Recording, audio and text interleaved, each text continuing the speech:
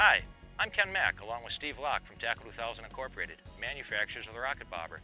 We at Tackle 2000 set some serious goals when developing the Rocketbobber. We wanted a quality product designed for all ages that would accommodate both shore and offshore anglers. In order to do this, we looked at 6 specific characteristics we felt were essential for an all-around bobber: casting distance, accuracy, visibility, sensitivity, versatility, and durability. Let's start with casting distance. Average casting distance with the Rocketbobber is 30 to 40 yards with pinpoint accuracy.